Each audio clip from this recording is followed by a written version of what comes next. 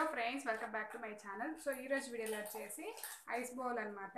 So ఇదే నేను చేసిన ఐస్ బౌల్ అయితే ఇదనమాట. సో యాక్చువల్లీ ఈ ఐస్ బౌల్ వచ్చేసి నేను ఒక సెలబ్రిటీని చూసే చేస్తున్నాను. సో ఆ సెలబ్రిటీ ఎవరంటే మనం తెలుగులో చూస్తూ ఉంటాం, బతుకు జట్కా బండి, రచ్చబండ ఇలాంటివి చూస్తూ ఉంటాం కదా. సో దాంట్లో మనం చూసినట్లయితే రోజా గారు, దాని తర్వాత రాజశేఖర్ వైఫ్, సో వాళ్ళ పేరు అయితే నాకు గుర్తులేదు కానీ సో వాళ్ళు అందరూ వస్తూ ఉంటారు కదా. సో సేమ్ అలానే అనమాట. తమిళ్లో కూడా సొల్వదలా ఉన్మై అనేసి ఒక ప్రోగ్రామ్ అయితే ఉంది. సో దాంట్లో వచ్చేసి మనకి రోజా గారు ఎలాగో సేమ్ అలానే వీళ్ళు కూడా అనమాట. సో వీళ్ళ పేరు వచ్చేసి లక్ష్మీ రామకృష్ణన్. వీళ్ళంటే నాకు చాలా ఇష్టం అనమాట. సో వీళ్ళు వచ్చేసి ఒక వీడియోలో వచ్చేసి ఈ విధంగా ఐస్ బౌల్ని చేసి చూపించినారు. సో నేను కూడా ఇంట్లో ట్రై చేస్తున్నాను. చాలా సూపర్గా అయితే వచ్చిందనమాట. కానీ ఈ ఐస్ బౌల్ వల్ల యూస్ ఏంటంటే సో ఎలాంటి యూస్ అయితే లేదు, కానీ ఒకే ఒక యూస్ మాత్రం ఉంది. మనం ఏదైనా ఐస్ క్రీమ్ కానీ తినేటప్పుడు కప్పులో పెట్టుకొని తిన్నట్లయితే అవి కరిగిపోతూ ఉంటుంది కదా. సో అదే కనుక మనం చిన్న చిన్న బౌల్స్ ఈ విధంగా ఫ్రిడ్జ్లోకి ఒక చిన్న కప్ లాగా వస్తుంది కదా. సో దాంట్లో కొంచెం వాటర్ వేసి మనం ఫ్రిడ్జ్లో పెట్టినట్లయితే చిన్న బౌల్ లాగా అవుతుంది కదా. సో ఆ బౌల్లోకి ఐస్ క్రీమ్ కనుక వేసుకొని తిన్నట్లయితే ఐస్ క్రీమ్ కరిగిపోకుండా అలానే ఉంటుందన్నమాట. సో దీనికి ఒకదానికి మాత్రమే పనికొస్తుంది. సో దీనికి మించి అయితే ఏమీ ఉండదు దీంట్లో. కానీ కొంచెం చూడడానికి ఇంట్రెస్టింగ్గా ఉంటుంది, చేయడానికి కానీ చూడడానికి కానీ కొంచెం ఇంట్రెస్ట్గా ఉంటుంది. సో ఇప్పుడు ఈ ఐస్ బౌల్ని ఎలా తయారు చేయాలో చూద్దాం రండి.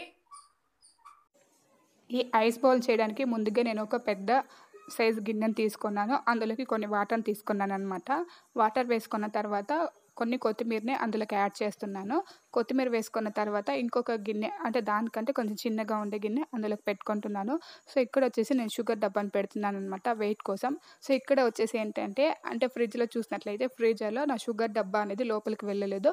సో అందుకోసం ఈ విధంగా శనగల డబ్బా పెట్టినాను అనమాట. తర్వాత సో ఇది కూడా కొంచెం ఫ్రిడ్జ్ లోపల వెళ్ళడానికి కొంచెం కష్టంగానే ఉండింది. అయినా కూడా కొంచెం ట్రై చేసి ఫోర్స్ చేసి లోపలికి తోసేసినాను.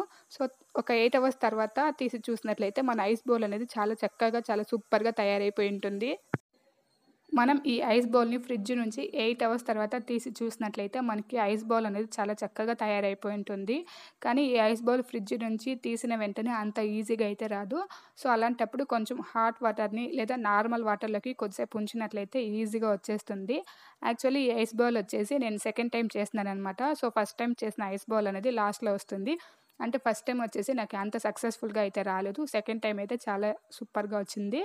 ఇది వచ్చేసి సెకండ్ ఐస్ బౌల్ అనమాట. ఇది నేను వచ్చేసి థర్డ్ టైం చేసిన ఐస్ బౌల్. మీకు వచ్చేసి సెకండ్లో పెడుతున్నాను. సో సేమ్ ఇది కూడా ఫస్ట్ లాగానే చేస్తున్నాను అనమాట. కాకపోతే కొంచెం వెరైటీగా ఇందులోకి క్యారెట్ పెట్టి చేస్తున్నాను. సేమ్ ఫస్ట్ ఎలా చేసానో ఇది కూడా అలానే చేస్తున్నాను. కొన్ని వాటర్ తీసుకొని అందులో క్యారెట్ వేసుకొని దాని తర్వాత కొత్తిమీర వేసుకొని సేమ్ పెద్ద బౌల్ కంటే కొంచెం చిన్న బౌల్ని అందులోకి పెట్టి సేమ్ శనగల డబ్బాని అందులోకి పెడుతున్నాను అనమాట. ఇక్కడ నా శనగల డబ్బా అనేది ఫ్రిడ్జ్లో చాలా బాగా ఇరిగిపోయింది. తీసినప్పుడు చాలా కష్టపడ్డాను అనమాట. ఎక్కడ ఫ్రిడ్జ్ పాడైపోతుందేమో అని అనుకున్నాను. కానీ ఏమీ కాకుండా కొంచెం సేఫ్గా అయితే కొంచెం కష్టపడి తీసినాను. సో మీరు నాలాగా చేయకుండా మీ ఇంట్లో ఏదైనా అయస్కాంతం కానీ రాయి కానీ ఇలాంటివి ఉంటాయి కదా, వెయిట్ కోసం అలాంటివి పెట్టడం బెటర్ అనమాట.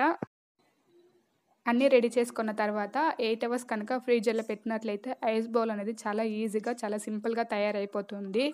ఈ ఐస్ బౌల్ని కేవలం వాటర్తోనే కాకుండా మిల్క్తో కూడా చేసుకోవచ్చు. మిల్క్తో కనుక చేసుకున్నట్లయితే మిల్క్ బౌల్ అవుతుందన్నమాట. అంతేకాకుండా చాక్లెట్తో కూడా చేసుకోవచ్చు. చాక్లెట్ని కరిగించి ఈ విధంగానే సేమ్ ప్రాసెస్లో చేసుకున్నట్లయితే అప్పుడు మనకి చాక్లెట్ బౌల్ కూడా తయారవుతుందన్నమాట. కేవలం ఈ ఐస్ బౌల్ని ఈ విధంగానే కాకుండా చాలా రకాలుగా చేసుకోవచ్చు. వెజిటేబుల్స్తో చేసుకోవచ్చు, ఫ్లవర్స్తో చేసుకోవచ్చు, ఫ్రూట్స్తో చేసుకోవచ్చు. ఇంకా మన ఇంట్లో పట్టా లవంగం ఉంటుంది కదా, సో దాంతో కూడా చేసుకోవచ్చు అనమాట. సో చూడడానికి చాలా సూపర్గా చాలా అందంగా ఉంటుంది. ఇంకా పప్పు ఉంటుంది కదా, సో దీంతో కూడా చేసుకోవచ్చు అనమాట. సో ఈ ఐస్ బౌల్ని చాలా వెరైటీ రకాలుగా మనకు నచ్చిన విధంగా మనకు నచ్చిన స్టైల్లో చేసుకోవచ్చు. కాకపోతే ఏం యూస్ అయితే ఉండదు, ఒకే ఒక యూసే ఉంటుంది. నేను ఇంతకుముందే చెప్పినాను కదా, ఒక యూస్ తప్ప ఇంక దేనికి మించి అయితే ఉండదు. కానీ చూడడానికి ఇంట్రెస్ట్గా ఉంటుందన్నమాట. సో ఈ బౌల్ కూడా చాలా చక్కగా తయారైపోయింది.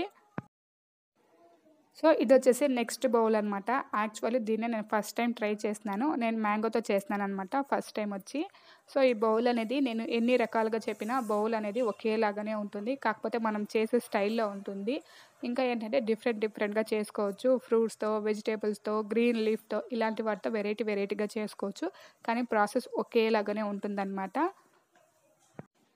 సో దీన్ని నేను ఫస్ట్ టైమ్ చేస్తున్నాను కాబట్టి ఈ విధంగా వెయిట్ కోసం మా ఇంట్లో ఉండే బియ్యం పిండిని వెయిట్ కోసం పెట్టినాననమాట. కదా ఈ ఐస్ బౌల్‌ని ఎలా తయారు చేయాలా అనేసి. సో మీరు కూడా తప్పకుండా మీ ఇంట్లో ట్రై చేయండి. ఎలా ఉందనేసి నాకు కమెంట్‌లో చెప్పండి. అంటే యూజ్‌ఫుల్‌గా ఉందా? లేకపోతే యూజ్‌లెస్‌గా ఉందా అనేది నాకు కమెంట్‌లో చెప్పండి. సో ఈ వీడియో కనుక నచ్చినట్లయితే లైక్ చేయండి, షేర్ చేయండి, నా ఛానల్‌ని సబ్స్క్రైబ్ చేసుకోండి. Thanks for watching.